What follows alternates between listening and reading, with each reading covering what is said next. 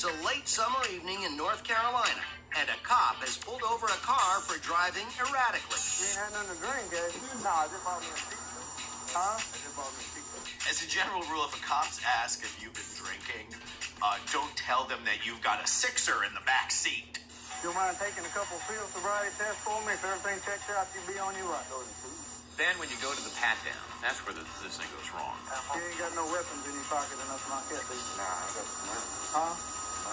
Money, is that all? What you got in your pocket?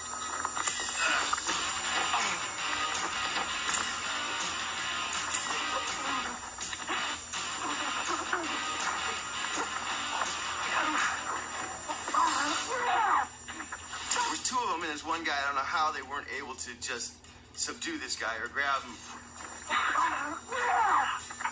And then I see them start to undress the man. I go, well, that's pretty clever on that guy's part. Take it off. Take it off. I like this clip. He got a nice body.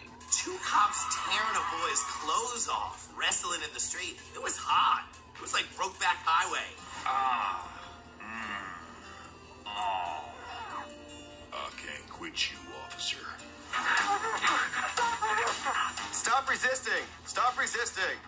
That's gonna do it. That's real good, pal.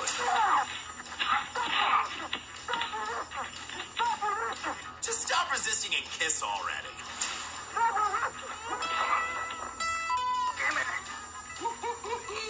This running away thing is really stupid. How many people are running around in underpants?